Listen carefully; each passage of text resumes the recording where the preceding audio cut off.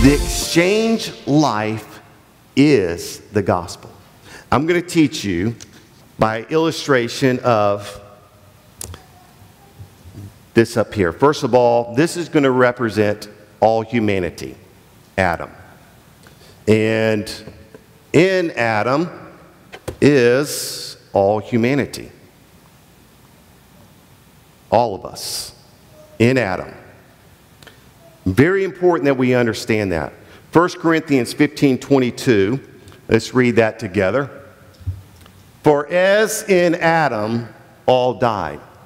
So when Adam sinned and died, everyone was in him, and everyone what? Died. So everyone in Adam died. All humanity. You didn't do anything to inherit that. He did it, so we got it. Guilty. That doesn't sound fair, does it?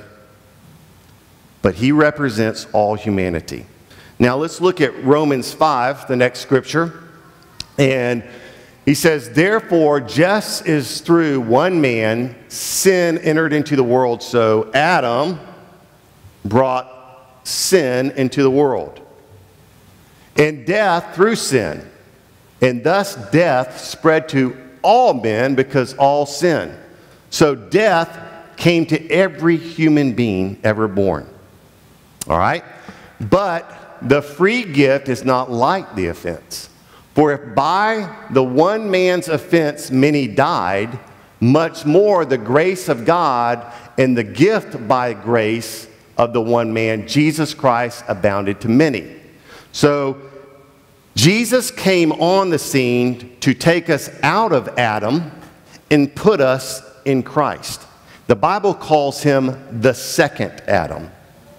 So at salvation, God says, I'm taking Roger out of this Adam, and I'm putting him in the second Adam, Jesus Christ. So now I want to show you what happened through the baptism of the Holy Spirit.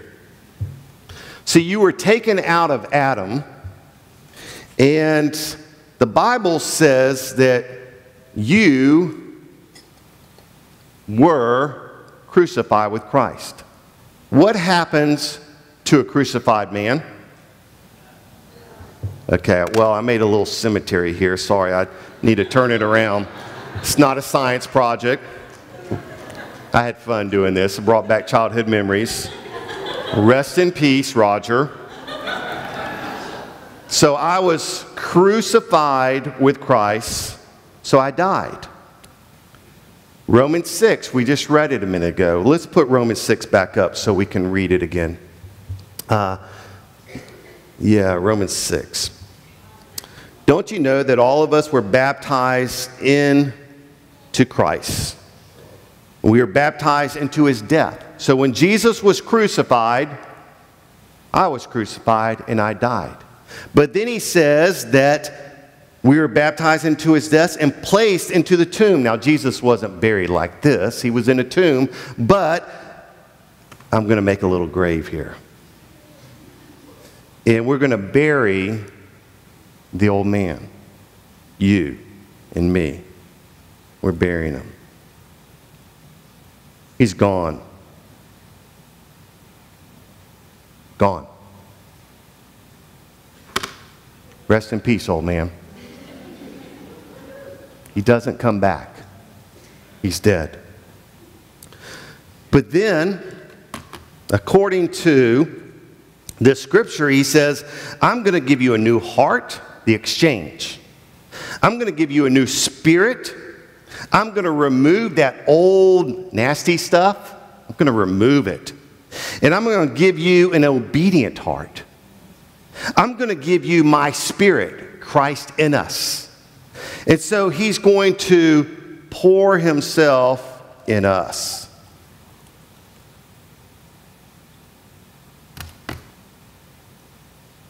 Now, as he is, so are we in this world. Clean, redeemed, restored in his image. The power of God